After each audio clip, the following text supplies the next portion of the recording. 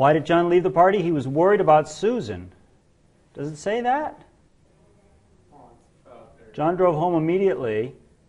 Does it say John was worried about Susan? No, we all immediately infer from what we know that, of course, his daughter, somebody claims to have kidnapped his daughter, so of course he's worried.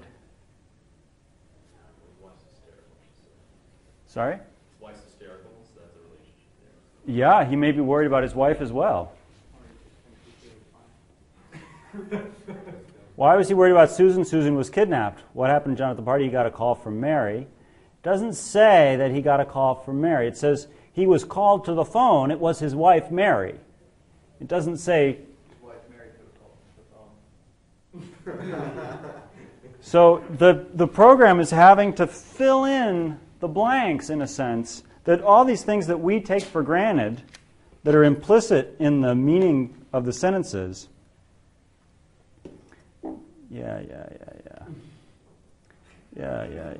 Oh, don't give me this. Don't give me this. Goodbye. There we go. So, and it goes on and on with examples like this. This is called natural language understanding. This is a fairly old system. And you can see that in order to write a program that performs at a high level like this, you're going to have to encode knowledge somehow about the world. So that's what this part of the course is all about, like I was saying last time, knowledge representation. How do we write down the stuff that's true about the world in a way that the computer can make inferences with it and draw new conclusions? So I think natural language understanding is just a prime killer app for knowledge representation. So with no supervision, they fed the computer this text with its pre-built knowledge and all that. They fed it this text, it processed, and they asked it these questions, and it answered these questions. So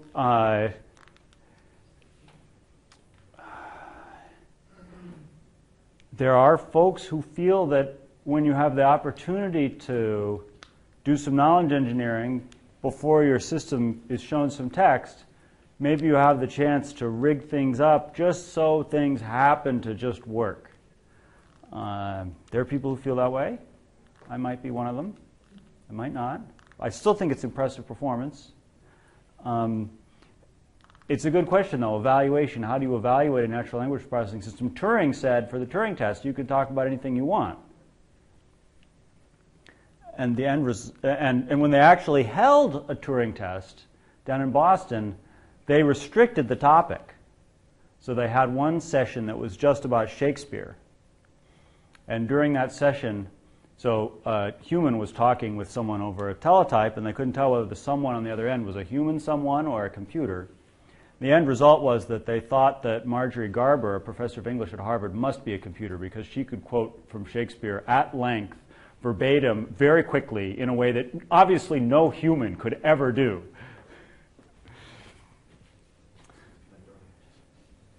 So how do you evaluate systems? That's absolutely an appropriate question.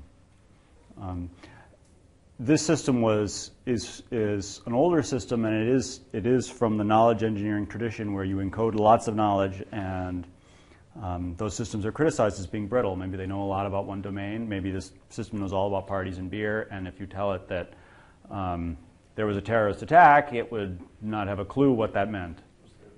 But just the way, if you have kids that grow up in a certain culture and then they go to a different school, like they don't know all the things. Like, who's that television character? I have no idea.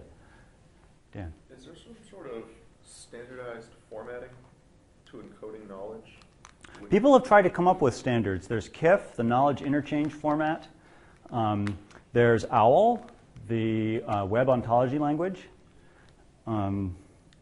So yeah, people have definitely thought about that. It seems useful so you can... Absolutely. Businesses, IBM got really into knowledge representation at one point because they saw the web as the future, and if we can put all the information on the web in some annotated format where computers could understand what it meant, then computers could go off and find the parts your business needed and find the cheapest supplier all automatically. Okay, this is actually a new laptop, so I have no idea how to use the virtual desktop feature on this particular computer, so I'm going to have to just stumble around. I think we're ready for class. Yeah? How successful would that machine, that system, that program be? Yeah. How successful would it be if you fed it Sherlock Holmes? I mean, it's anything less hard than Sherlock Holmes. Yeah, so a lot of the newer systems are, there's an attempt to see how far you can go with machine learning and just feed a system a ton of text and have it learn how to understand English just from doing a lot of reading. And those systems tend to have broader coverage, but they don't have as deep an understanding of stuff. That particular system, I have no idea how it would handle the Sherlock Holmes stories. I assume the language in there is a little bit archaic, and it might even be hard to parse. It seems like eerie. I feel like, talking to Hal, open the pod bay door. I'm sorry, Dave, we couldn't because Mary was hysterical. Yeah. Well, it's. I think it's extremely exciting. Does it have a Facebook? Does that system's called Boris? I don't think Boris has a Facebook page. I mean, like in its spare time. Yeah. So we have a bunch of end of lecture questions. Some about personal questions, like have I ever read the book Purely Functional Data Structures? And I have the book and I've skimmed through it, but I can't say I've really deeply read it. But from skimming it, it looks really cool. Someone asked me if my award in dancing was from ballroom dance, and it was not. Someone asked if I've ever read Gödel, Escher, Bach, which is a very famous book, and I think I started it, but I just had to put it down. And then they asked about Steven Pinker, who I just idolize. He's totally awesome. Anything by Steven Pinker is worth reading in my book. Someone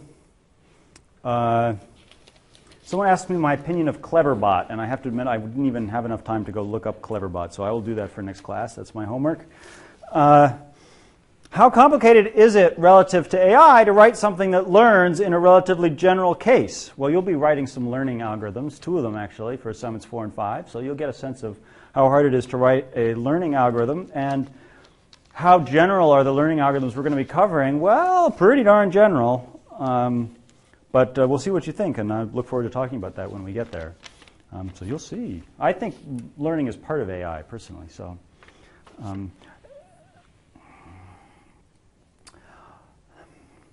we talked about the physical symbol system hypothesis last time. It's a mouthful, physical symbol system hypothesis. It was a hypothesis by Newell and Simon saying that if you want general intelligent behavior, you need to have something that's equivalent to a physical symbol system. What's a physical symbol system? Anybody remember? Was it representations of things in physical space that you understood? So it has to have symbols. And a symbol, what's a symbol? Representation of something else, right? Yeah, something that designates. Something that designates. There's an arrow going from the head to the world, into the world. A pointer, exactly. Yeah, what can you not solve in computer science by just adding more pointers? So this is a special kind of pointer that doesn't point to another memory location, but it points out into the world, which is pretty cool. Physical symbol system hypothesis. So we talked symbol, thing that designates. What's a symbol system? Wait, there's another part besides just pointing out into the world. Yeah, combinatorial. Yeah, one of my favorite words. Combinations, combinatorial. Oh, you can combine the symbols together to mean all kinds of crazy things. I can talk about green rhinoceroses with purple horns with a little star at the end. Even though you've never seen one, you never will see one, you've probably never heard anyone talk about them before in your entire life. But now, all of a sudden, you have in your head the image of a green rhinoceros with purple horns, and one of them there's a little silver star in the end. Oh, my daughters would love that. It's almost as good as a unicorn. Or a Pegasus. In fact, my daughters invented a pegacorn, which is a Pegasus that's also a unicorn. So they're combining symbols together to make new things. This is the joy of human creativity. That would not be possible if we didn't have symbols. Exactly. Well, my pet theory is imagination is pretty straightforward once you got the symbols down. Like taking a bunch of symbols and putting them together, like Now, do they mean something cool? That's a hard part. Here would generate that particular awesome set of symbols. Yeah, pegacorn. Yeah, you guys aren't good enough to generate pegacorns, I'm sure. No way. Somebody asked. So a physical symbol system. It's a physical system, so it like actually exists, and it manipulates symbols. So yeah, that's necessary and sufficient for intelligent action. That's the premise of knowledge representation. We're going to have symbols. They're going to represent stuff. We're going to combine them together. They're going to mean things. That's what we're doing.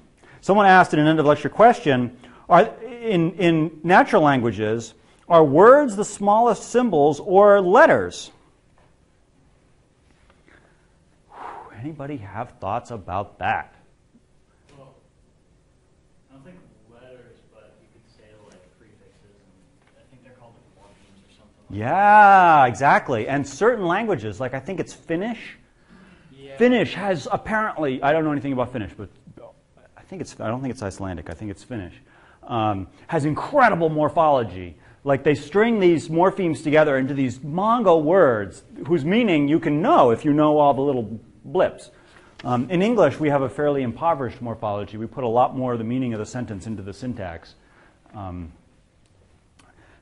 So I guess it depends on the language. But you can talk about the letter S. Yeah, that's a morpheme. That's a little like word unit suffix thing that. But when I think of S, I think of, or at least in this context, the symbol of, or a symbol pointing to the Oh, so now you're using S as a word. word Yeah.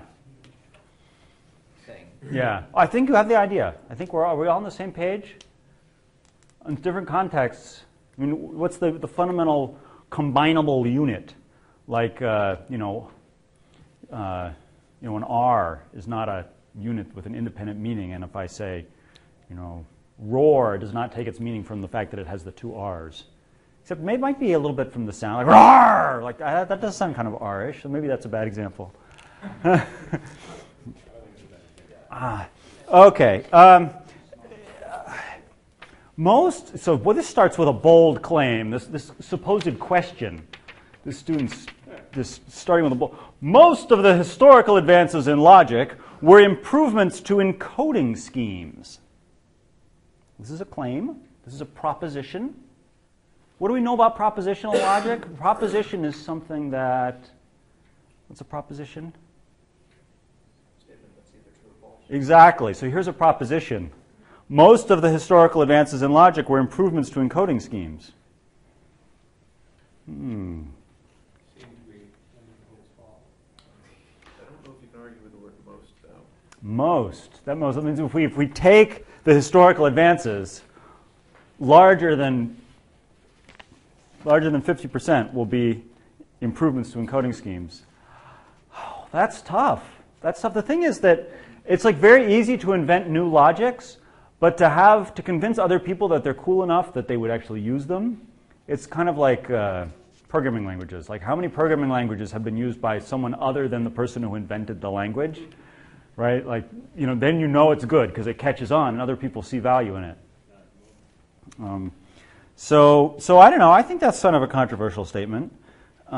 Certainly first-order logic is a fantastic improvement over propositional logic, as I hope we'll see by the end of today. Do you think there will be important advances in AI that come from improved encodings rather than improved manipulation of current encodings?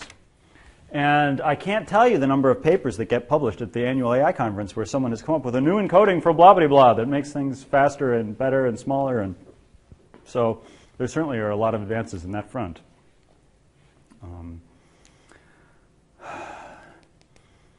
And I don't even do knowledge representation. It's already clear to me. But it's pretty rare.